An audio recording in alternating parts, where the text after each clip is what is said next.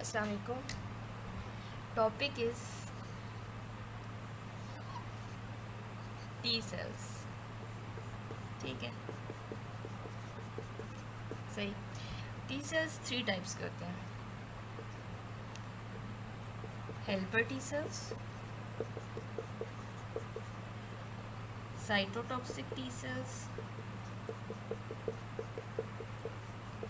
और suppressor T cells.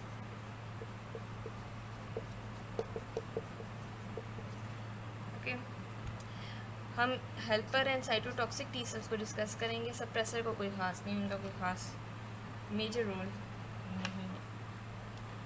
अच्छा,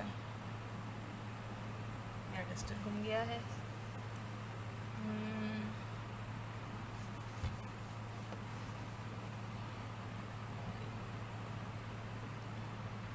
अच्छा,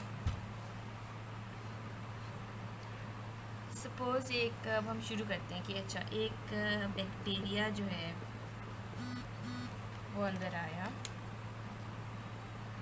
ठीक है, उसको इनगल्फ किया बॉडी के अंदर मैक्रोफेज ने, ठीक, भी उसको खा रहा है, फिर वो इसको पूरा इसने इनगल्फ कर लिया, ठीक है। उसके बाद इनगल्फ करने के बाद इसको इंजेस्ट करता है, यानी इसको डाइजेस्ट करता है, और इसके ऊपर जो एंटीजन्स होते हैं उसको ये एक्सप्रेस करेगा अपनी सरफेस पे। अब मैक्रोफेज की सरफेस पे 2 टाइप्स के कॉम्प्लेक्स होते हैं, 2 कॉम्प्लेक्सेस होते हैं, MHC1 और MHC2 कॉम्प्लेक्सेस होते हैं, ठीक है। बैक्टीरिया से जो एंटीजन इसने रिसीव किया उसको ये एक्सप्रेस करेगा MHC2 कॉम्प्लेक्स जो है उसके थ्रू अपनी सरफेस पे, यानी कि वो बाइंड होगा विद MHC2 कॉम्प्लेक्स के थ्रू। बैक्टीरिया को ज़रा प्यारा कर देगा, सॉरी ये है बैक्टीरिया नहीं है, ये है बैक्टीरिया का दुश्मन मैक्रोफेज, ठीक। अच्छा, उसके बाद ये होता है कि अब MHC2 के थ्रू एंटीजन रिप्रेजेंटेड है ऑन इट्स सरफेस। एंटीजन एक नहीं होता, वैसे काफ़ी सारे होते हैं, लेकिन अभी हम एक ही ड्रॉ करें।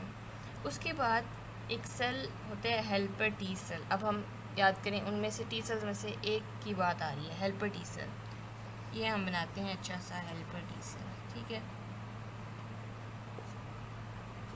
सही।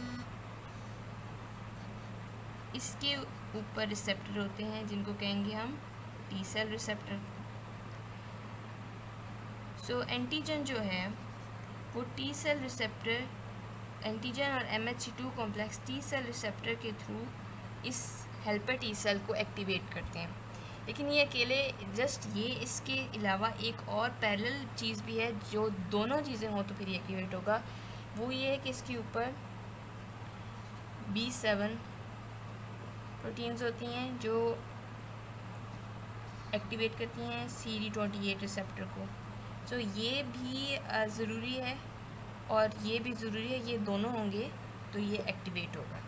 सो हमारा हेल्पर टी सेल एक्टिवेट हो गया। अच्छा, हेल्पर टी सेल का के ऊपर ना एक इसको कहते हैं, इसके अलावा है CD4 सेल, क्योंकि इसके ऊपर CD4 रिसेप्टर्स होते हैं या जो कि इंटरेक्ट करते हैं विद MHC2 प्रोटीन के साथ, इसके अलावा, ओके। अच्छा, अब जब ये सेल एक्टिवेट हो गया उसके बाद इसने क्या क्या करना है हेल्पर टी सेल ने, इसके 3 मेन हम फंक्शंस देखेंगे, सही। पहला ये है कि ये प्रोड्यूस करता है, ये इनफैक्ट 3 चीज़ें प्रोड्यूस करता है। पहला ये जो प्रोड्यूस करता है वो है इंटरल्यूकिन 2। इंटरल्यूकिन 2 एक्टिवेट करेगी 2 चीज़ों को, CD4 sales and CD8 sales. CD4 sales ये खुद हैं हेल्पर टी सेल्स, यानी कि ये इन फर्दर इस खुद भी सेल एक्टिवेट होगा और ये सब कुछ प्रोड्यूस होगा। और इसके अलावा ये इंटरल्यूकिन 2 बेसिकली क्लोनिंग मशीन है, ये क्लोन्स प्रोड्यूस करती है, यानी 1 से 2, 2 है ना, तो 1 से 2 और 2 से 4, मतलब ये ज़्यादा से ज़्यादा सेल्स प्रोड्यूस होंगे, हेल्पर टी सेल्स की अमाउंट बढ़ेगी इन बॉडी। और CD8 सेल्स कौन से हैं, वो हैं साइटोटॉक्सिक टी सेल्स, ठीक है। अच्छा, दूसरा काम ये करता है कि ये प्रोड्यूस करता है इंटरल्यूकिन 4, इंटरल्यूकिन 5। अब ये 4 या 5 सेल्स को एक्टिवेट नहीं करता, बेसिकली ये एक बी सेल, सी मोटर लिख रही हूँ ताकि स्माइली बन जाए, बी सेल को एक्टिवेट करता है। और इससे हम अब 4 या 5 एंटीबॉडीज़ बना लेते हैं ताकि याद रहे कि इंटरल्यूकिन 4 या 5 से ये एक्टिवेट होगा, ठीक है। सो ये हमने 5 एंटीबॉडीज़ में आ दी और ये मेनली IgE एंटीबॉडीज़ होती हैं, ठीक है। अच्छा, तीसरा काम ये करता है कि ये गैमा इंटरफेरोन प्रोड्यूस करता है। गैमा इंटरफेरोन क्या करता है, इनको एक्टिवेट करता है, ठीक है। यानी ये हमारे जो मैक्रोफेजेस हैं उनको एक्टिवेट करता है और उनकी अमाउंट इंक्रीज़ होती है और वो फर्दर फिर लेटर, यानी कि ये delayed hyper sensitivity reaction produce करते हैं ये मैक्रोफेजेस एंड CD4 सेल्स। अब इस हेल्पर टी सेल ने जो जो चीज़ें काम किया उनमें से देखिए, मैक्रोफेजेस का फंक्शन आपको पता है कि ये इनगल्फ करेंगे एंटीजेंस वगैरह को, ठीक है। बी सेल्स, ये सारा जो काम है ये ह्यूमोरल इम्यूनिटी में आएगा, वो अब अभी हम डिस्कस नहीं करेंगे। CD4 सेल्स खुद ये हेल्पर टी सेल है, इसके फंक्शन आपको पता चल गए। CD8 सेल की अब हम बात करेंगे कि वो किस तरह काम करता है, ठीक है। अच्छा, इसको हटाएं, ओके। अच्छा,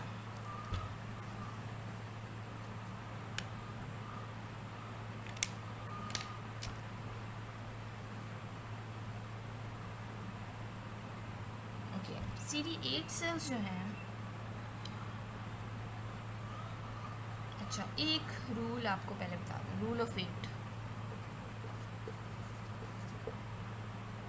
जो हेल्पर टी सेल्स हैं उनका नाम है ना CD4 सेल्स, और जो साइटोटॉक्सिक टी सेल्स हैं उनका नाम है CD8 सेल्स, ठीक है। रूल ऑफ 8 ये कि 8 कितने ज़ा रेट होता है, 8 1 ज़ा रेट होता है, तो ये MHC1 के साथ इंटरेक्ट करते हैं। 4 2 ज़ा रेट होता है तो ये MHC2 के साथ इंटरेक्ट करेंगे, ठीक है। So it was just background. अच्छा, ओके, अब जो साइटोटॉक्सिक टी सेल्स हैं ये वायरसेस, अगर जैसे अब वायरस आया है एक, ठीक है, मैक्रोफेज ने उस वायरस को इनगल्फ किया, उसके अंदर चला गया, ठीक है। अब मैक्रोफेज बड़ा खुश था जी उसने वायरस को इनगल्फ किया, लेकिन फिर ये सैड हो गया एंड उसके बाद ये मर गया बेचारा, बिकॉज इस वायरस ने इसको टेक ओवर कर लिया। और ये एक एंटीजन प्रेजेंटिंग सेल, जो कि मैक्रोफेज एंटीजन प्रेजेंटिंग सेल है, उससे ये हम इसको कहेंगे ये वायरस इन्फेक्टेड सेल बन गया, ठीक है। क्योंकि वायरस, यू कैन रिमेंबर कि ये it's between living and non living, और ये सेल के अंदर, एक लिविंग सेल के अंदर जाके उसको टेक ओवर करता है, उसको डिस्ट्रॉय करके उसकी मशीनरी को यूज़ करता है। सो वायरस इसकी मशीनरी को यूज़ करेगा और प्रोड्यूस करेगा प्रोटीन्स, और प्रोटीन्स यानी कि एंटीजेंस जो हैं, पेप्टाइड्स वगैरह, वो MHC, ये 2 था, अब 1, MHC1 के ऊपर रिप्रेजेंट होंगे। सो ये डिफरेंस है कि जब बैक्टीरिया होता है तो वो MHC2, और हेल्पर टी सेल्स, फिर उसको लेते हैं। और वायरस जब ओके अच्छा जी, अब मैक्रोफेज ने, वायरस इन्फेक्टेड सेल ने एंटीजन को प्रेजेंट कर दिया अपनी सरफेस पे विद MHC1 कॉम्प्लेक्स, ठीक है। तो उसके बाद अब ये स्टिमुलेट करेगा साइटोटॉक्सिक टी सेल को, ठीक है, with again the same receptors which are the T cell receptors, ठीक है। अब साइटोटॉक्सिक टी सेल जो है अगेन इसके ऊपर अब CD8 होता है रिसेप्टर जो इंटरेक्ट करता है विद MHC1। अच्छा, अब साइटोटॉक्सिक टी सेल जो है उसको पता है कि ये cell, this cell is infected, damage, तो वो इस सेल को डिस्ट्रॉय करेगा। अब डिस्ट्रॉय करने के लिए इसके पास क्या क्या मैकेनिज़म्स हैं? एक तो ये कि देखिए ये स्पाइकी सा है ना, तो ये इसके अंदर, इसकी सेल मेम्ब्रेन के अंदर होल क्रिएट कर देगा, तो सेल मेम्ब्रेन डैमेज हो जाएगी। और ये किस तरह करेगा? थ्रू पोरेंस रिलीज़ करेगा, वो इसमें होल क्रिएट करेंगी, सेल डिस्ट्रॉय हो जाएगा। दूसरा तरीका ये है कि ये ग्रेन्जाइम्स रिलीज़ करता है। ग्रेन्जाइम्स जो होते हैं वो बेसिकली प्रोटियोलिटिक एंजाइम्स होते हैं, और वो सेल मेम्ब्रेन की प्रोटीन्स को डैमेज कर देते हैं, and cell membrane again damage हो जाती है, सेल डिस्ट्रॉय हो जाता है। इसके अलावा ग्रेन्जाइम्स जो होते हैं वो कैस्पेजेस के थ्रू ये अपोप्टोसिस को स्टिमुलेट करते हैं, अपोप्टोसिस करा देते हैं इस सेल की, यानी प्रोग्राम सेल डेथ होती है। इसके अलावा एक और तरीके से भी करते हैं ये फैस लिगेंड वगैरह के थ्रू, यानी इस पर फैस होता है, इस पर फैस लिगेंड, एंड ये भी अपोप्टोसिस कराता है। तो cytotoxic T cells basically cell को डिस्ट्रॉय करते हैं through apoptosis and through पोरेंस etcetera. तो साइटोटॉक्सिक टी सेल्स एक्ट करते हैं against the sales infected with viruses. इसके अलावा ये ट्यूमर्स और एलोग्राफ्ट सेल्स के अगेंस्ट काम करते हैं, ठीक है। मैक्रोफेजेस अगर वायरस की, खाली वायरस के खिलाफ भी काम नहीं कर सकते, अगर ये वायरस इन्फेक्टेड सेल्स के केस करते हैं, और जो वो है अगर ये एंटीजन प्रेजेंटिंग सेल वायरस को इनगल्फ करने की बजाय वायरस इन्फेक्टेड सेल को भी इनगल्फ करे, तब भी अगेंस्ट एंटीजन प्रेजेंट होंगे विद MHC1, और इसी तरह होगा, और इसको क्रॉस प्रेजेंटेशन इस मैकेनिज्म को कहते हैं। That's it, thank you. इसके अलावा सप्रेसर टी सेल्स हैं, वो सप्रेस करते हैं सेल्स को जब इनकी ज़रूरत नहीं होती। That's it. अच्छा, 3 पॉइंट्स हैं जो टी सेल्स में और फर्दर डिस्क्राइब करने की ज़रूरत है। एक तो ये कि टी सेल्स हमने पढ़ा कि इंटरल्यूकिन 2 प्रोड्यूस करते हैं, इंटरल्यूकिन 4, 5, गामा इंटरफेरॉन, और ये इस तरह काम करते हैं। तो इसमें जो this function is by helper T1 type sales, T helper 1 sales, T helper 1 sales, ये और ये काम करते हैं। B सेल्स को स्टिमुलेट करने का जो इनका फंक्शन है वो T हेल्पर 2 सेल्स करते हैं। So this was 1 point.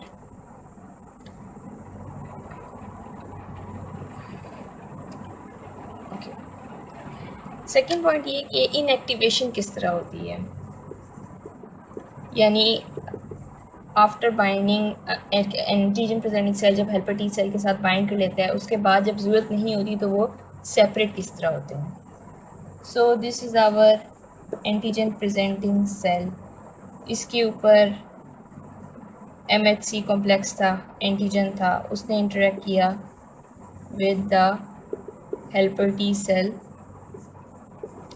और इधर CD4 ने इंटरेक्ट किया विद MHC, और इसके अलावा B7 था, B7 वो इंटरेक्ट करता है विद CD28 के साथ, ठीक है। सो जब ये सेल इनकी इंटरेक्शन की ज़रूरत नहीं रहती, तो फिर उसके बाद एक और प्रोटीन एक होती है जो एक्सप्रेस होती है, which is the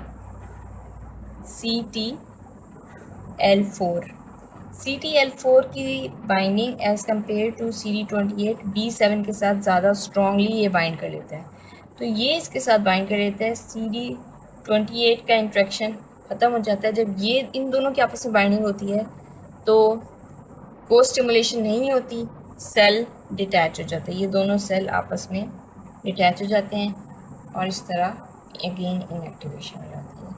So this was the second point. The third point is about cross presentation की ज़रा सी डिस्क्रिप्शन क्या है कि इनफैक्ट क्रॉस प्रेजेंटेशन ये कि जब वायरस, एक हमने पढ़ा था कि वायरस को इनगल्फ कर लिया, पूरे वायरस को इनगल्फ कर लिया हमारे एंटीजन प्रेजेंटिंग सेल ने, और फिर उसको MHC1 के साथ प्रेजेंट किया to the CD8 cell which is the cytotoxic cell. ठीक है, CD8 साइटोटॉक्सिक सेल को उन्होंने प्रेजेंट कर दिया। वायरस को जब इन्होंने एंटीजन प्रेजेंटिंग सेल या मैक्रोफेज ने इंगल्फ किया तो ये सेल खुद इन्फेक्ट हो जाता है, उसकी प्रोटीन्स को फिर वो वायरस अपनी प्रोटीन सिंथेसाइज करवाता है और वो MHC1 के थ्रू रिप्रेजेंट करता है। दूसरा चीज़ ये है कि वायरस को ये सेल इनगल्फ ना करे, बल्कि एक और वायरस इन्फेक्टेड सेल, कोई भी बॉडी का सेल जिसको वायरस ने इन्फेक्ट कर दिया है, वो अब डैमेज हो गया, उस सेल को या उसके पार्ट्स को, उस पर भी एंटीजन्स होंगे वायरस के ही, उसको ये इनगल्फ करे और फिर एंटीजन को प्रेजेंट करे। इस प्रोसेस को कहते हैं क्रॉस प्रेजेंटेशन। और ये क्रॉस प्रेजेंटेशन की इम्पोर्टेंस ये है कि कुछ sales antigen viruses antigen presenting sales में को इनगल्फ, मतलब एंटीजन प्रेजेंटिंग सेल उन वायरसेस को इनगल्फ नहीं कर पाते। वायरसेस जब सेल किसी सेल को इन्फेक्ट कर लेते हैं तो उस इन्फेक्टेड सेल को फिर ये एंटीजन प्रेजेंटिंग सेल इनगल्फ करते हैं। So this was it. That's it. Thank you.